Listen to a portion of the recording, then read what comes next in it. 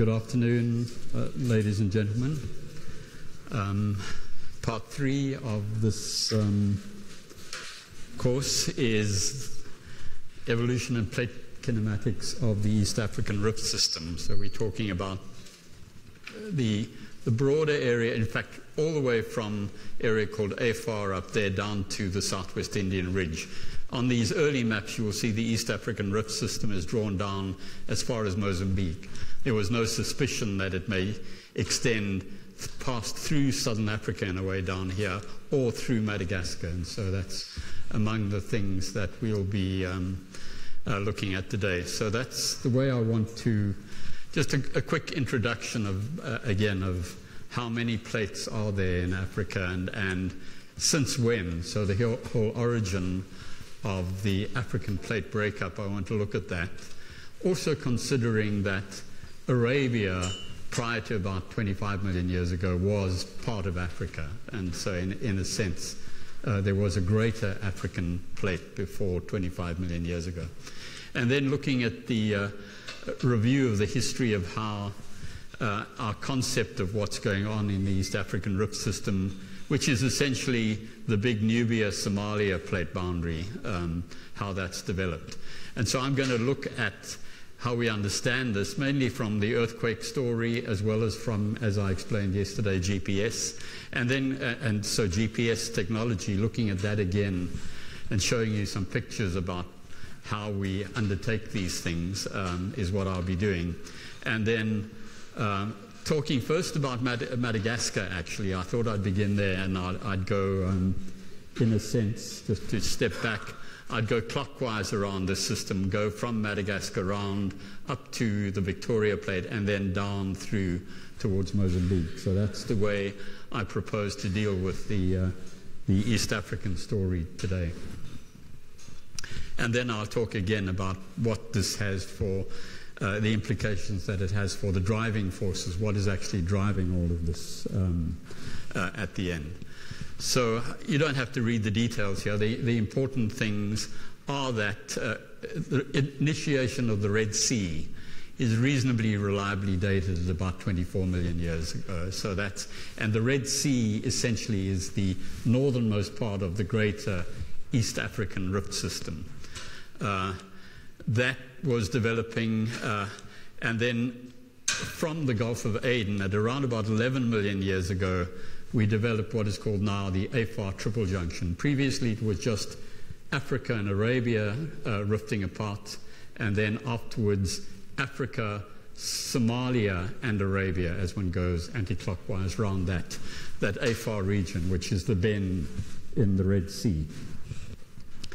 Just in terms of time frame, since I thought I would just again remind you of the most recent period of geological history, the Neogene, the late Tertiary, and the more recent divisions, or what we call epochs, of the Miocene, Pliocene, Pleistocene, and then right at the top here, sort of magnified greatly, is the Holocene.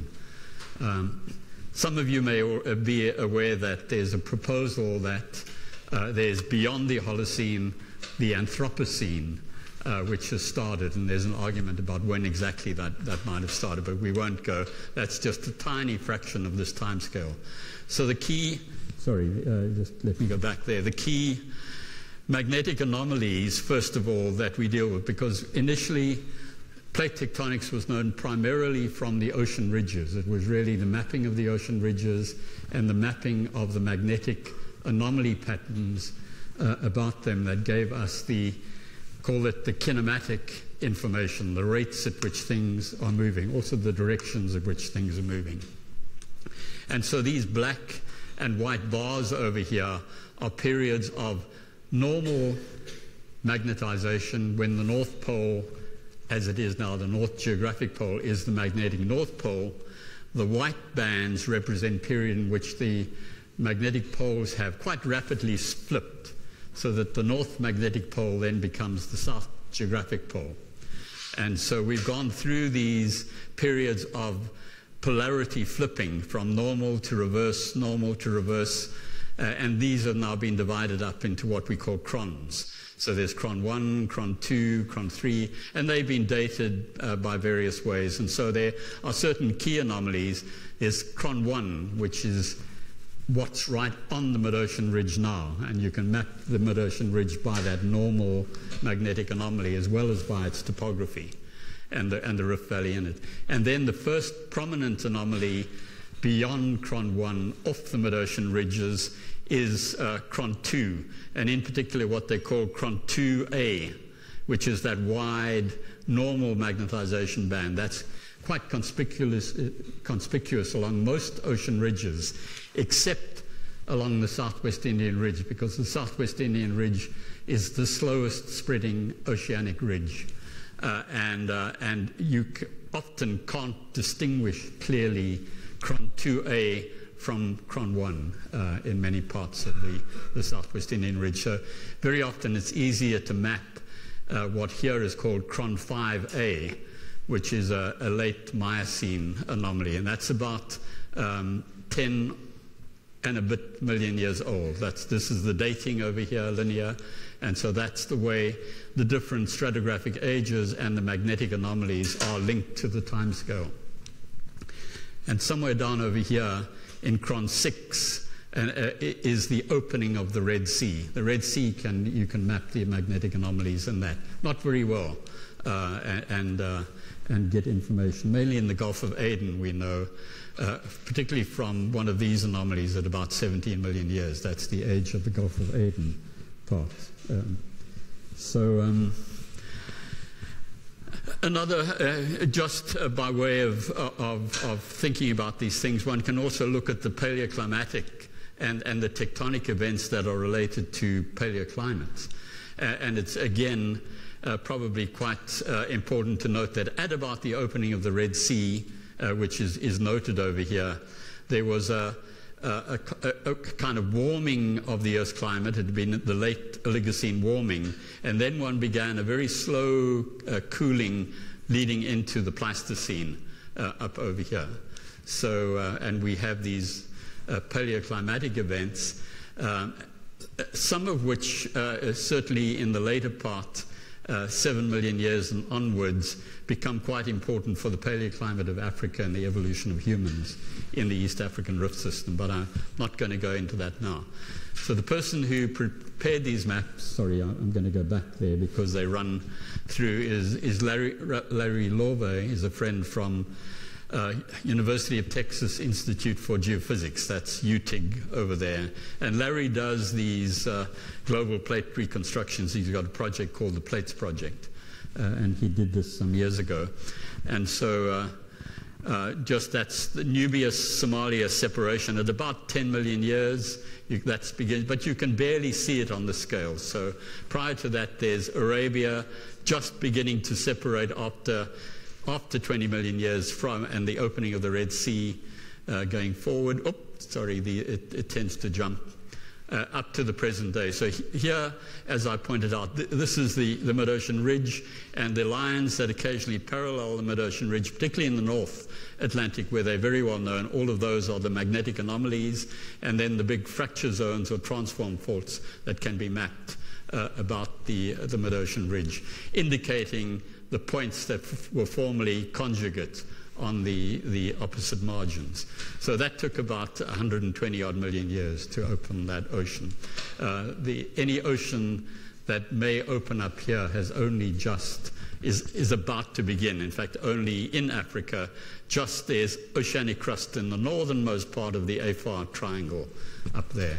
And maybe on the last day when we talk about volcanism in the East African Rift, I'll show you some pictures of AFAR and the Eta Ale volcano, which is actually erupting quite spectacularly now in the last year or so.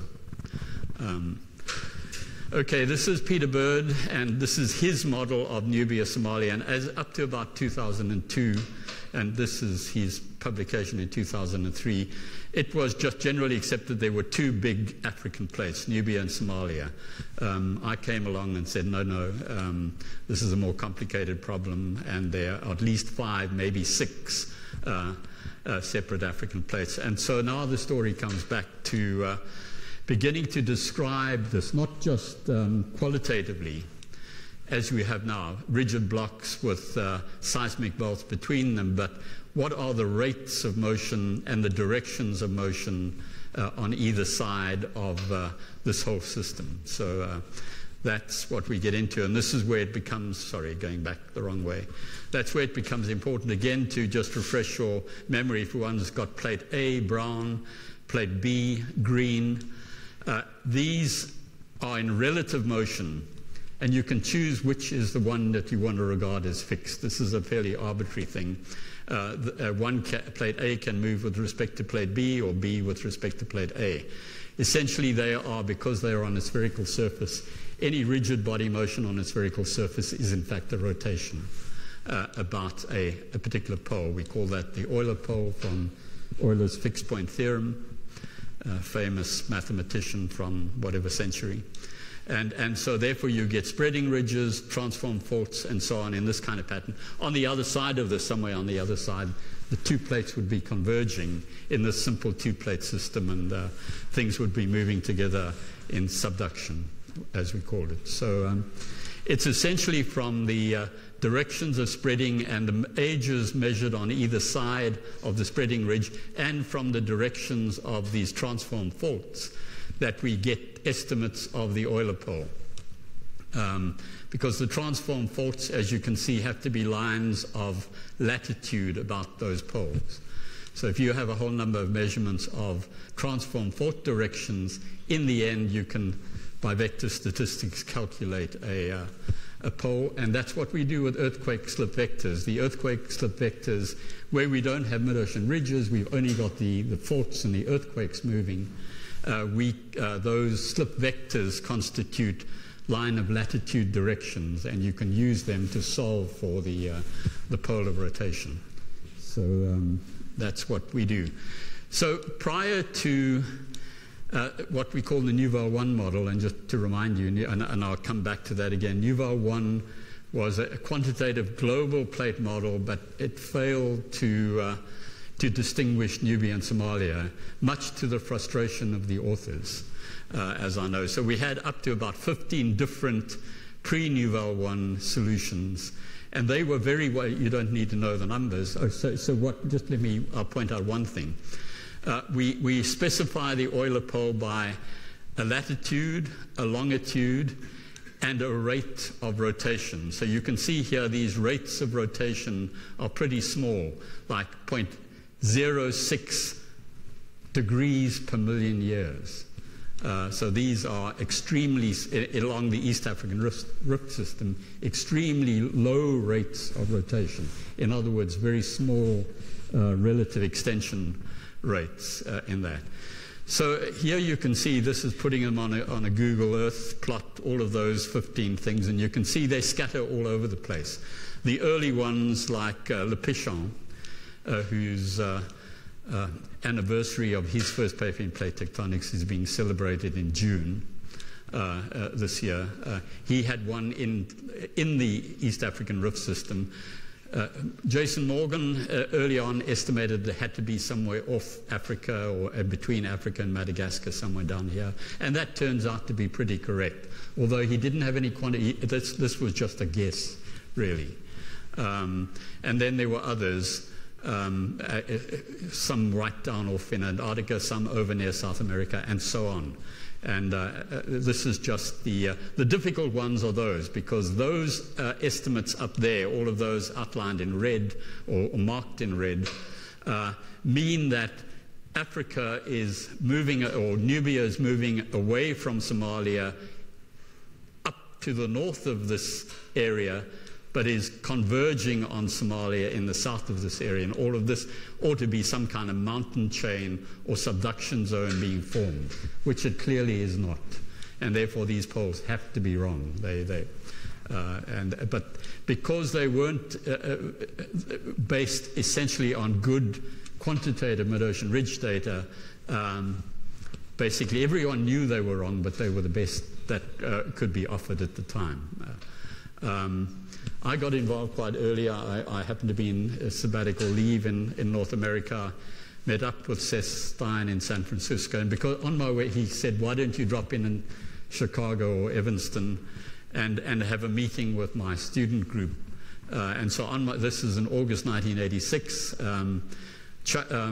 Seth Stein put me in a room together with Chuck DeMetz, Don Argus, and we tried to work on the results of this paper by Gordon Shadowski and integrate them with the Nouvelle 1 model.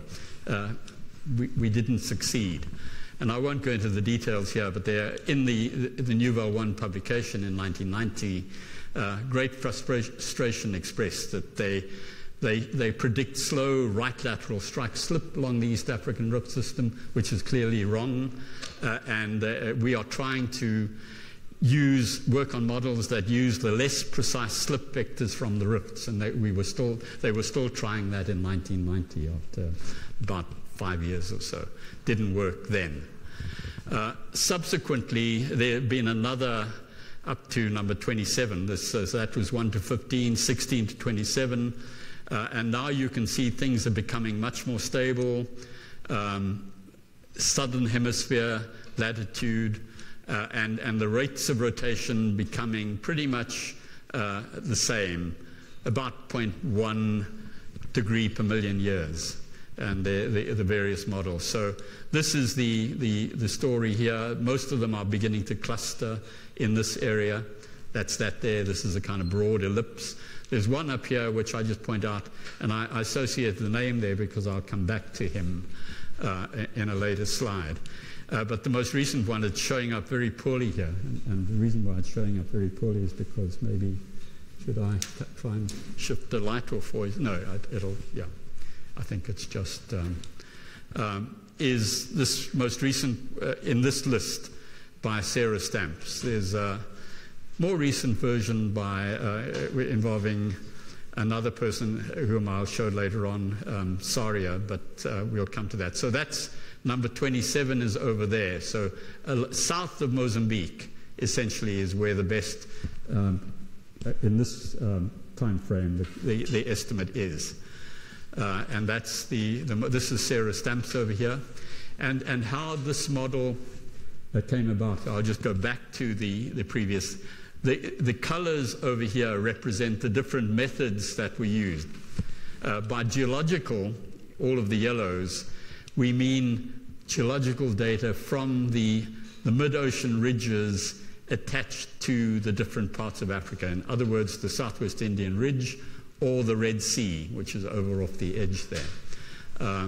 In the case of these two early ones, for example, Desi Chu was a student of Richard Gordon's who worked on the Red Sea kinematics. And so he integrated Nubia, Somalia with his work there.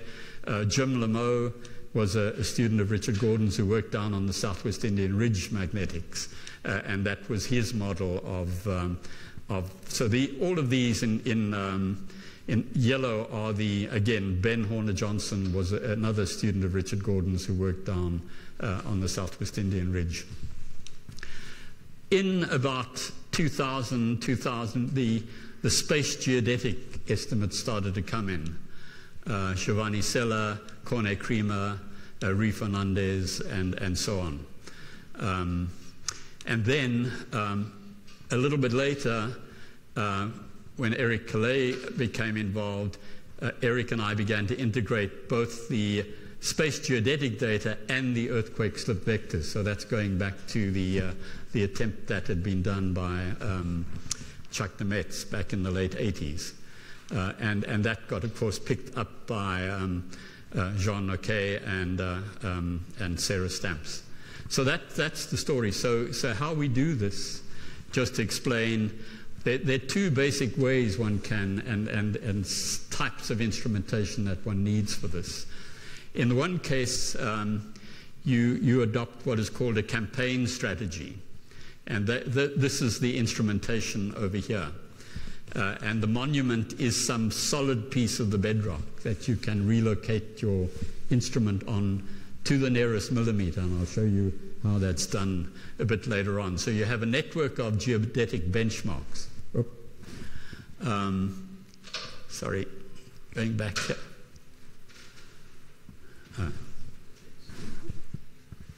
my finger work here is a network of geodetic benchmarks, and there's a benchmark under that instrument over there. They're perfectly attached to the bedrock.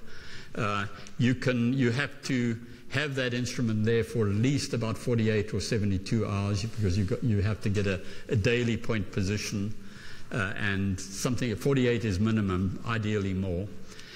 The advantages are that you can move to a large number of sites with very few instruments, and you can then cover a big area at relatively low cost. The problems are, one, that you don't know what transient deformations are going on between the times that you actually occupy that site. And you have problems of the monumentation and setting up the antenna accurately. The other kind of thing that we do is have these things on permanently established monuments which have electric power supply.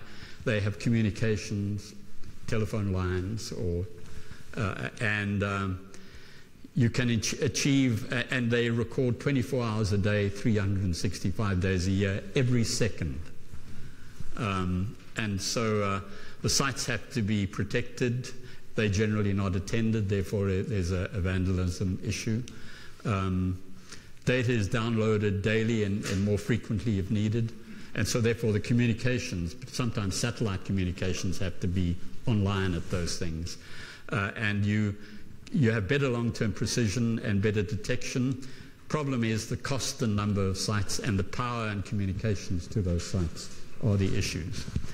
So here's an example of a campaign, and that's why I'm beginning with Madagascar,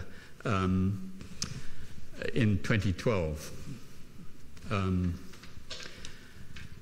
We began in Antananarivo. This building over here is a fairly venerable institution. It was founded by the Jesuits, I think, quite early on in the last century. And it's called the Institute of Geophysics in Antananarivo. And they've got at the top of this building a little telescope, and one of the first African seismographs was established here by the Jesuit priests in Antananarivo. So this is now the headquarters of Madagascan geophysics. It's headed by Gerard Rambalamanan. And we began there. This is our team being trained in the use of the equipment, which is on loan from a US universities consortium.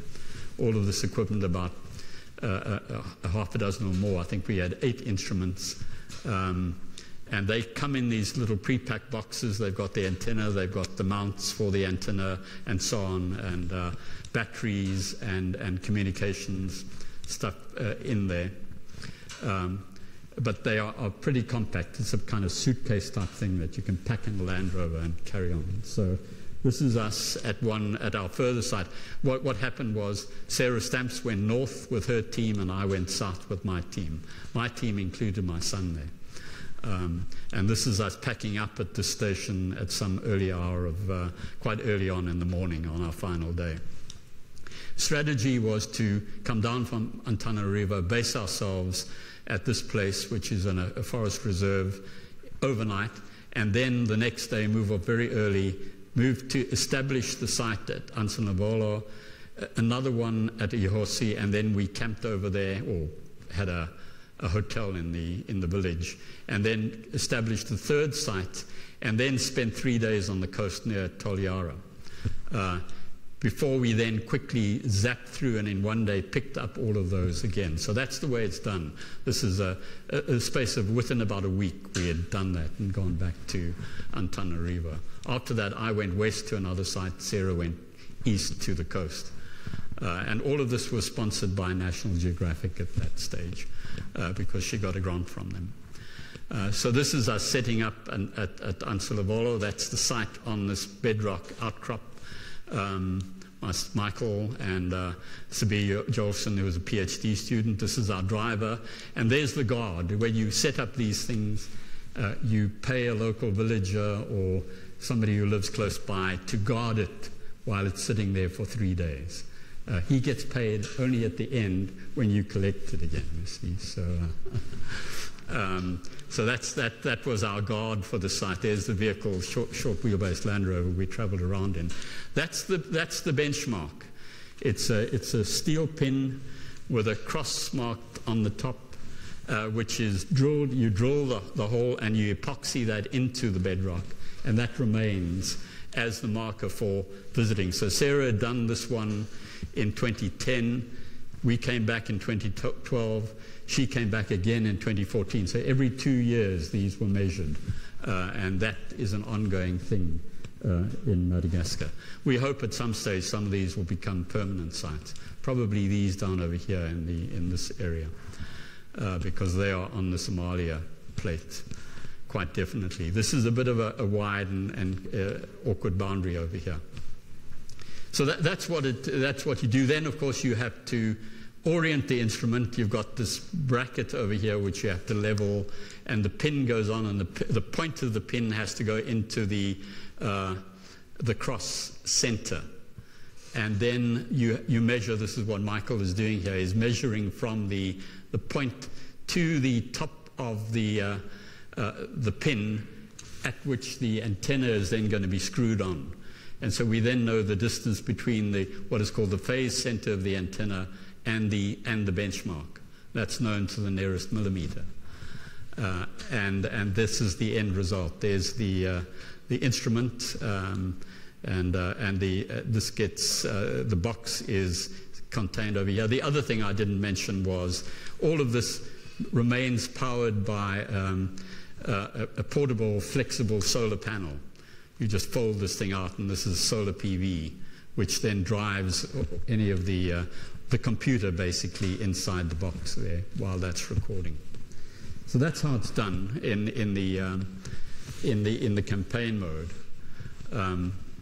With TrigNet, which I spoke about yesterday, this is the South African TrigNet system, which my colleague Richard Wonnacott, when he was with Trig Survey in Mowbray, around the corner here, he established this, and so he and I still work together on interpreting data, geophysical, because he's a geodesist.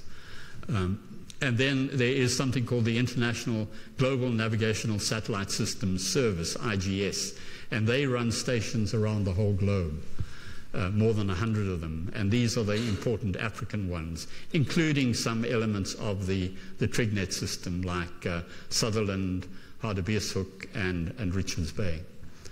And so what these are, you've got a network of permanent, continuously operating stations. In South Africa, they're at about 200, 300 kilometer spacing. They are the basis of the whole South African geodetic and surveying system now. Surveyors don't use or cite to trig beacons anymore. It's to GPS stations. And again, they're recording at what we call 1 second epoch. Every second, and they receive data on frequencies. And whereas your cell phone GPS or my wristwatch GPS, when I'm running, is receiving what is called broadcast ephemeris from the GPS satellites. Geodetically, we don't use that. What these instruments do, the type that you saw, those antenna and their computers, they lock onto a satellite once one appears above the horizon, and then they record the phase data. So they are actually recording wavelength numbers, and they are counting wavelengths all the time in 2 frequencies, as long as the satellite is visible. And it's directly from that wavelength data, once you come back with all of the data of 3 days of recording, or each day when they download at around the corner at Mowbray here, they post-process that data, and what they are doing is that they are solving for the position of the instrument and the position of the satellites at the same time. And then they refine the orbits, satellite orbits from that data using IGS data, because IGS is doing this for the whole satellite system all the time too. And so that's how it's done. It's not, you don't receive information as ordinary people do on your GPS receivers in your phone or your watch. It's all post-processed and computed in a very sophisticated manner. So whereas the accuracy of this is a few meters, the accuracy of these measurements is a few millimeters. And so that's what's done. In the case of the TrigNet system, generally you can get that data because it's all telecommunicated within 30 minutes after each hour every day. And the Nevada Geodetic Lab in Reno, Nevada, is actually getting data from Mowbray every day and processing that data themselves to get precise point positions. So we sometimes use Nevada Geodetic Lab data to do some of our work, like what I showed the other day. So that's how that's done, and this is what the data look like. And you can see these are 50 millimeters, and all of this is done with regard to a right-handed system where the x-axis, at the center of the Earth, x-axis comes out on the Greenwich Meridian equator, y-axis is the north, on the equator at 90 east, and then the z-axis is the North Pole. But you can also represent that as an east-north-up setup on the surface of the Earth. And so very often we represent this, we transform that XYZ data into what is called northeast-up data at some arbitrary point near the sites that you're interested in. And then you can plot that as east component, north component, east component, and up component. In this case for Hardebeespoort, this is Eric Calais. Some years ago we were processing this. You can see that there's about a 10 millimeter fuzz on the data, but overall you're getting pretty good linear statistics on that, with a bit of annual transients that show up. You get more fuzz on the up because the instrument does only see satellites over 180 degrees in the up direction. It doesn't see through the Earth, whereas in east or north direction it's seeing around the full 360 degrees. So that's why up data is much less accurate than others. So even with and you sometimes have bad days and bad data, and that can be for atmospheric or other reasons as well. So whereas in the campaign, you are only coming along every year or 2 years, just getting points along that line. So it's much less precise than the continuous data. So that's how we do it. This is another one, Richards Bay, and if you look, for example, in the east component for Richards Bay, you can notice that there's about 1 millimeter per year difference from Hardebeespoort, which leads one to suspect that Southern Africa may be stretching a bit in an easterly or southeasterly direction in that area. So this is, again, I'm not going to go into that, but some years ago we already knew that Mafeking, for example, was a problem station. And when you have data of too short period, you can have wide inaccuracies. So those are the white arrows.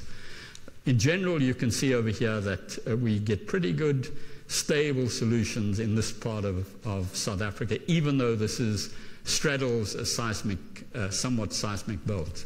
And so that's shown. The other way you can interpret this data is to represent each of these as a so-called Delaunay triangle. And the symbol at the center over here is actually the strain tensor. It represents a pulling apart or pushing together. At that size, it's 10 parts per billion, or 10 nanostrains per year. And I remind you again, 1 nanostrain is 1 millimeter in 1,000 kilometers. So we have very low, less than 0.1 nanostrain per year in this part. There are other parts in the Western Cape here where there's a pushing together and a pulling apart in different directions, so it's a bit ambiguous around here. Also up over here along the eastern side, there's some, relative to the overall stable southern Africa, that's what we are seeing. And so we're still working on, particularly around here, hoping to detect parts of the Lwandle-Nubia motion here. But it's, by and large, what this is telling us is that this part of southern Africa is actually an extremely stable area. It's not being loaded pretty much, except maybe at its edges. And there may be things going on over here, but we need more time to analyze that. So just to then come back to Sarah's stamps, this is Ilafura Saria. He's now a geomatics lecturer in Dar es Salaam in Tanzania, but he was a PhD student of Eric Calais.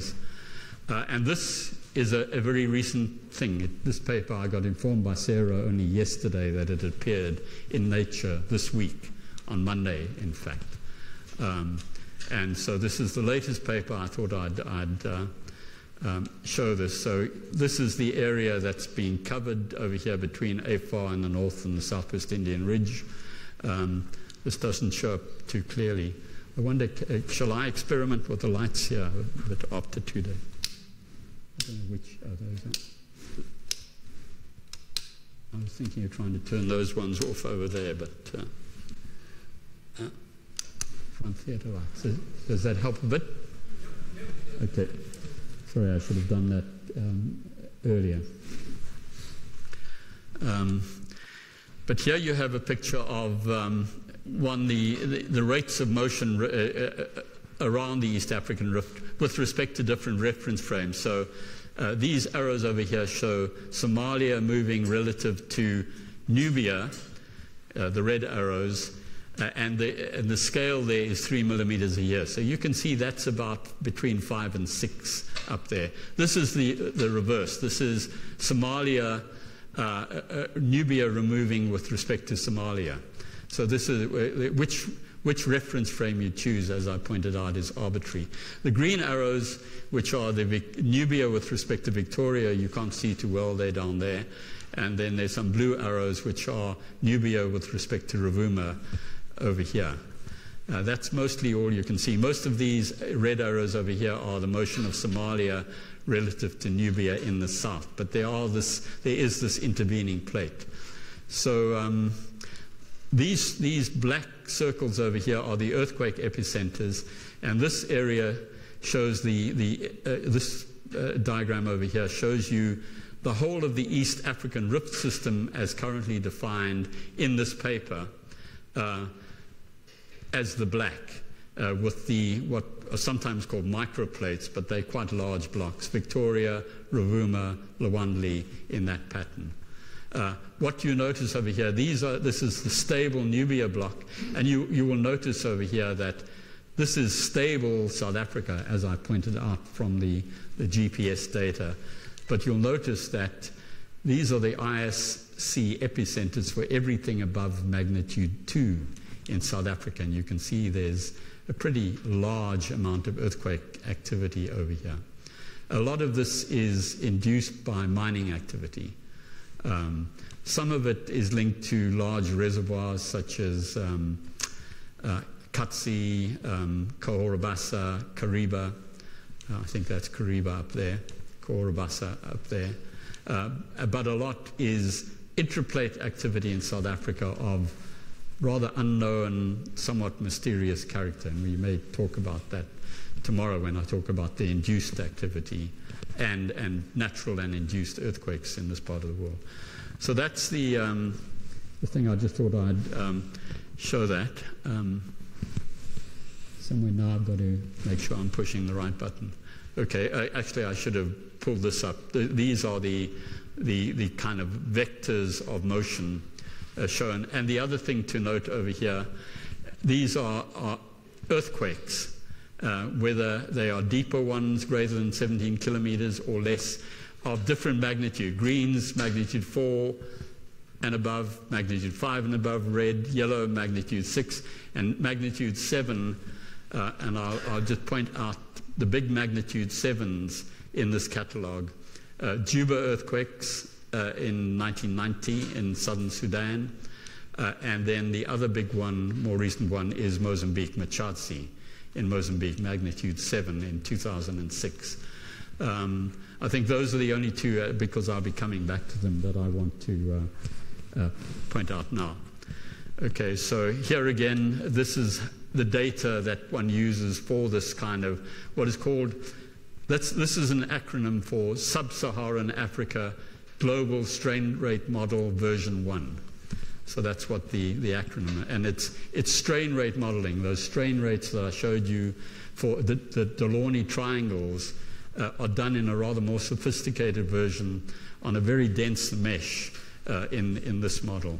And this is the GNS data that's used. And here you can see our southern Madagascar data, of which I am a part contributor. It appears in the set as well. And the results, I don't want to elaborate this, but essentially the old version, this is Corne Creamer's data, and remember I pointed out his polar rotation was rather north, shows very low rates of strain throughout, and also shows some, you'll see later on, compressional strain down here in Mozambique, because he had a polar rotation which was quite far north and would imply Somalia was moving towards Nubia in this area. The newer data over here, you will see in the next diagram, the red is the more, the higher strain rates, the blue is lower strain rates, so you can see higher strain rates up in the north in Ethiopia, also some locally high strain rates down here in the Rukwa, Rungwe area between Tanzania and Malawi, and various strain rates. Here's the Rukwa Rift, you can see Tanganyika Rift, and Lake Malawi down over here. And down in southern Madagascar, you can see some, in the middle of the strain range over here, some white spots that show. What the next diagram shows is how you interpret this in terms of either contraction, of which there's almost none here. The strain rate model shows some areas of contraction locally, very tiny ones, some near contraction in parts of Madagascar, and some locally over here. This is that southern Madagascar profile looks to be a bit complicated. But the old model showed contraction down over here and very low rates of extension or dilatation. So this goes from contraction in blues to extension in browns and kind of purples and whites. So the greatest rates of extension are up in Ethiopia, quite low rates of extension here, getting higher over in this direction. Here you have low rates getting higher in that direction, and we'll see the reason for that. And then along Malawi, sort of high rates, all the way down here getting lower and lower as you come south. So that's the way things work with the way the numbers work. Coming back to Madagascar and southern Madagascar, this is again the comparison of the old versus the new on a different kind of style. This is contraction versus extension and strike slip. I don't want to go into the details, but it just shows that Madagascar is quite a complicated area, and we still have a lot of work to do there. It's a fascinating country. And the other controversy, which I'll come back to a little bit tomorrow, or certainly the end. This area up here, for example, in Madagascar, is a volcanic area. And there's a volcanic hazard there, and there's essentially young rifts developing here. So the whole issue of this being strike slip or contraction actually is quite controversial still. I'm not convinced that either of these models is actually got on top of the full story. So then just moving away from Madagascar, coming around the circle, just focus, first of all, this is this Mustafa Magrai's seismotectonic map. Here you see the rift, Ethiopian rift, the Kenya rift, and the green triangles are the volcanoes. So you can see essentially one has lots of volcanoes up here in Afar. There's some that are largely obscured by the earthquake symbols and beach balls over here. The Kenya rift is largely volcanic with low rates of seismicity. The Western rift has got some volcanoes, the green triangles, but is much more seismic rift system. Lots of earthquakes with focal mechanisms. Those white the white quadrant beach balls show that this is rifting, it's extension throughout. So looking at this area quickly before we come down to this part is what I want to go through quickly. So initially I think I did mention I was proposing at one point that this should be called the UN plate, and the UN there being an acronym for Ukerewe Nyanza, which is the local name, Ugandan name for Lake Victoria. But Victor Kazman had previously proposed a Victoria plate in this area, so Victoria plate, it now remains. Again, what this shows are the Holocene volcanoes, and you can see these, why I say the Kenya rift is very much a volcanic rift with low rates of seismicity. The Western rift is very much large. There's some volcanoes over here and some very big ones, near Ogongo, Nyamagera, up in this region. But largely earthquakes are what distinguish the Western rift. And here you have the earthquake slip vectors. And it's these slip vectors that are used to solve for the polar rotation between what Peter Bird then called Africa and what I called UN, Ukerewe Nyanza. And so that's the polar rotation. At this time, we were still doubtful about Rovuma and another possible plate called Pangani, but I won't go into those now. What you see over here, and in fact in both this and the previous diagrams, is the use of new digital topography. So we have satellite, this was 90-meter resolution, so-called SRTM, shuttle radar topography mission data. We now have much higher resolution satellite data, getting down to 30 meters, 10 or even 5 meters. And so we begin to pick up very fine and subtle features of tectonic topography in the terrain, and I'll come to this, particularly in Mozambique later on. So here you have the Victoria plate, its extent. The red are the volcanoes with slightly smaller symbols, and the blue things are the Peter Bird Nubia Somalia boundary, and I'll zoom in on this part. Here's the Victoria Nubia polar rotation. Victoria is moving anti-clockwise relative to Nubia. That's the sense of the arrow over here. Victoria is also moving anti-clockwise about this pole relative to Somalia. So what this is telling you is that that pole over there is very close to the northern boundary, and therefore Victoria is more or less attached to Africa at this point, whereas in this region down over here, Victoria is effectively attached to Somalia. And so you have a kind of crank-arm motion that these blocks, both, in fact, Rovuma also in an opposite sense. Rovuma is being rotated counterclockwise, but it's as if they are being dragged out and opening up like saloon doors around this western part of the rift. So it's a rotation which is driven by edge forces in that sense, and that's the way we conceive this. So here again is the northern area, and this is the more detailed topography. And you can see one can pick up in this digital topography things like the Azwa shear zone, which was regarded as being the boundary of Victoria and Nubia until quite recently, except we began to realize the big earthquakes, the Juba earthquakes in 1990, the magnitude 7, occurred in this area. This is this cluster of black dots, it and its aftershocks. Peter Bird boundary linked that along there. You can see in another model that I have, I link it in a more arcuate way to something called the Omo triple junction in the area north of Lake Turkana. This is what we call a ridge fault triple junction. This is spreading ridge, transform fault, This goes to another spreading segment of the Ethiopian rift. So these are the kinds of things we've been playing around with. Now, just again, to quickly mention the biggest, most recent earthquake in this area was on none of these boundaries. It was actually just west of, in 2016, September 2016, it was west of Lake Victoria. It was a pretty large event, nearly magnitude 6. It caused some injuries. I don't think there were any deaths, although in Bukoba, schools were collapsed, and there was some serious concern about that kind of damage.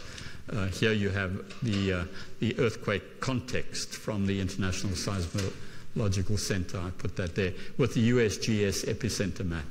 And it's from Max Weiss. It sees damage forecast for that area. It's just showing some of the character. It's in a swampy area just off to the, on the Uganda-Tanzania border, just off to the west of Lake Victoria. That's up there. So finally, just coming into this area over here now, what we regard from about Lake Malawi southwards to Mozambique. This is the boundary of the Rovuma plate with the Nubia plate.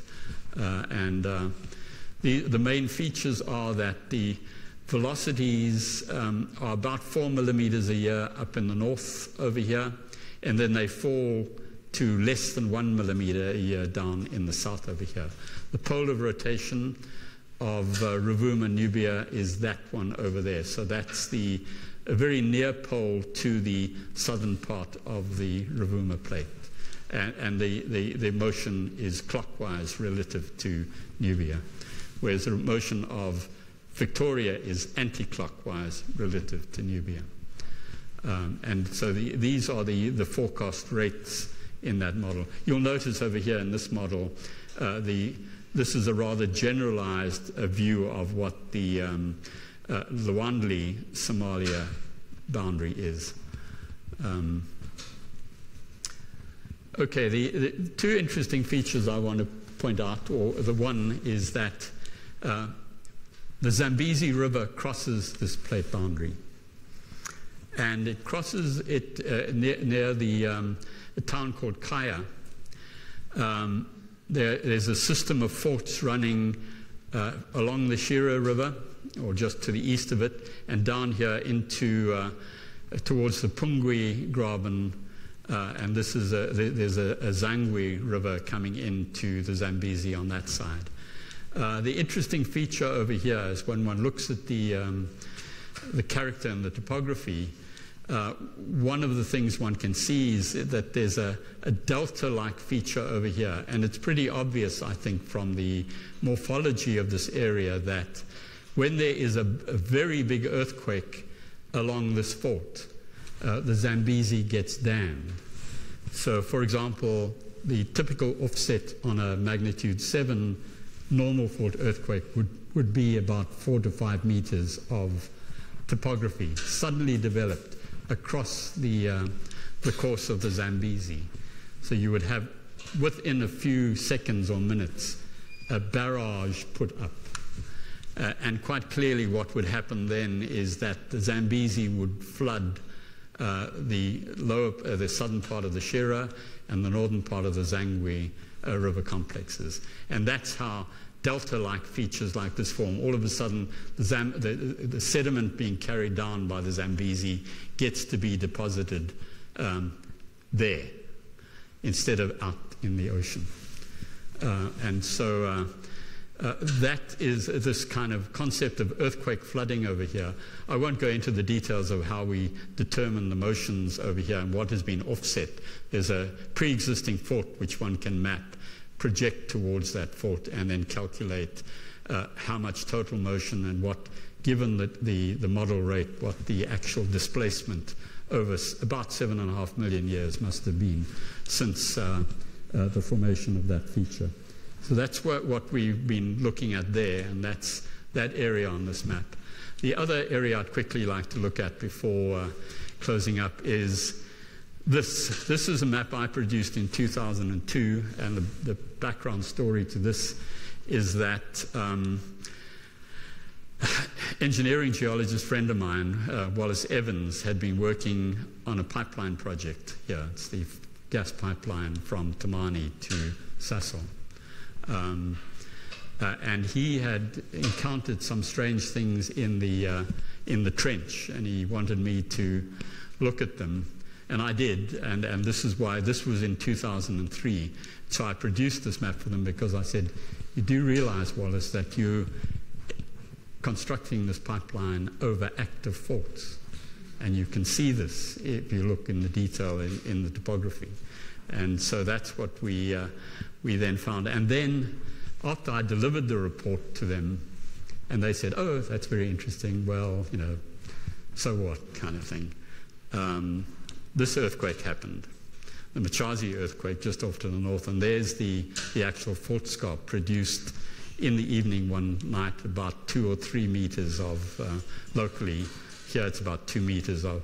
This person over here is a friend from London, Julian Bammer, who is an earthquake engineer, actually, who wrote the paper on this, and he specializes in seismic hazards. So that's what was suddenly observed late one night, near midnight, in that area, along quite a considerable scarp, length of about 50 kilometers. And that is up here. So we had been looking at this digital elevation model, and it detected that this is very subtle topography. So the total relief here from sea level is up to about 190 meters in this region over here. You go to that, it's a coastal plain, but it's got these very distinct rift, it's got a graben ridge type structure to it. And then when we did the analysis and we were detecting the surface breaking faults, each of these yellow lines is an actual identifiable mappable fault in the topography from the high resolution or reasonably high resolution digital elevation model. This is the gas pipeline, and that was the contentious area where the gas pipeline was constructed across the fault system. So we've looked at that. This is some of the details here. You can see the different grabens that have been identified, their names. I just will look in more detail at this one over there, the Moabsa. And so this is what you see here. We go from about 150 meters over here in the white to about 95 meters in there. So extremely subtle topography, but you can see these scarps. You can see these little sag basins over there. And this is the fault on the other side, what is called the Magazane fault. We also were able to look at the slope aspect. So we discriminated the slope by a sort of grayscale, and you can see the steeper scarps along. The village of Rangani is just near the sag basin there, a little bit off the pipeline. Magazane is another village about here. This is a town called Moabsa. I decided to name the towns, the faults after the nearest village, because at least it draws to the attention of the authorities that these are seismically hazardous areas, and things need to be taken into consideration. So we had a proposal, and all of this was redone after the 2006 magnitude 7 earthquake up there. Back in the 1940s, a magnitude 6.5 earthquake occurred somewhere here. We don't exactly know where. It could have been about here, but it could have been on one of these structures there. It's too poorly located. So, and the point about setting up a seismographic and a geodetic monitoring system on the pipeline was postulated, but as far as I know, nothing has been done since 2007. So that's the story. This is the overall pattern again. This is what I call the CH 2007 model. And the interesting thing about the area that I've just been talking about is that it seems almost to replicate the same kind of pattern that you see on the larger scale, Victoria, Rovuma, with things on either side. You get these rift grabens with these intervening blocks between in pretty much a similar pattern at vastly different scales. Here, thousands of kilometers, here, just a few hundred kilometers. So there's a kind of similar, I call it self-similar pattern to the tectonics there. And then again, coming back finally to the dynamic analogy, and this is what I pointed out before, the driving forces most likely here represent the poles of rotation are down here. So this is kind of reverse Tongs approach. It looks almost as if you have sinking slabs off the African plate over here. You have a collision zone in this way. So there are probably subduction forces, and particularly on the Aegean area over here, there's probably a mantle push on the Nubian plate in that area, which is forcing it westward relative to the Eurasian and the Arabian blocks. And in that sense, if these are in some way connected across the Gulf of Aden down to the Madagascar region, that would be the pulling apart of Africa and the propagation of the rift down over here to the edge of the old oceanic crust here. And this is where things start to get squashed together, and Lwandle is having to in part move southwards and in part converge on Nubia in that area. So that's our current analogy, is that there is also the other thing is that there is uplift over here. You may have noticed the coloring on the topographic maps in this area. So there is what we call a Victoria swell push. That's a big uplifted part of Africa, quite high. And that has a gravitational push force on the crust and the lithosphere on either side of it. So combined with a push from Central Africa there's also a kind of pulling force up in the north, which then is giving rise to the attempt to propagate this down towards the Southwest Indian Ridge over here. That's basically how we look at the dynamics. So, and I think these are the main, features. The other, so we now know that it's split between at least 5 plates, 2 of which are major, 3 minor. We've been able to reconcile over the years the ocean data from the mid-ocean ridges with what we call the instantaneous GPS data, and that can amount to the last 20 to 30 years, depending on how long the instruments have been going. And we now know that there is this oceanic Lwandle plate to the south of us. It may have edges in Madagascar and South Africa, but these are still controversial points which are being debated. And there was another plate that I postulated, you may have seen in that diagram, the so-called Transgaric plate. It's a stress province, but the evidence from GPS now is that it does not exist as a separate plate structure. So that's where we are. Thank you.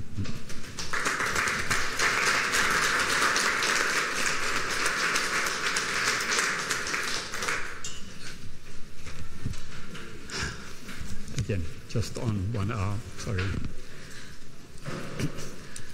I hope the attention span wasn't too strained by that.